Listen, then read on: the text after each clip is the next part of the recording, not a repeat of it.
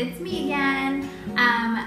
Here to talk about your illustrated family Lent devotion. If you haven't picked one up yet or you haven't started, that's okay. There's still lots of time.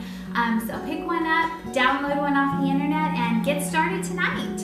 So today, this week, we are going to talk about serving with our families. And there's a story about a blind man named Bartimaeus who asked Jesus for sight, and he gets it in return. And so this week we're talking with our families and our children about serving and giving to others. And the way that we do this is with a yes day.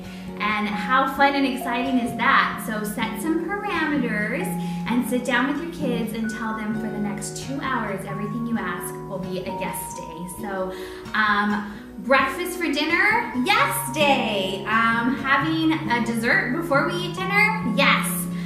Stopping what we're doing and playing our favorite board game, yes. Those are all examples of things you can do on your yes day. So after you have fun on your yes day, take out your week 2 sheet, which says serve, and talk about ways that you and your family together can work on yourselves in order to serve others. So maybe you need to work on being a better listener so that you can then hear others.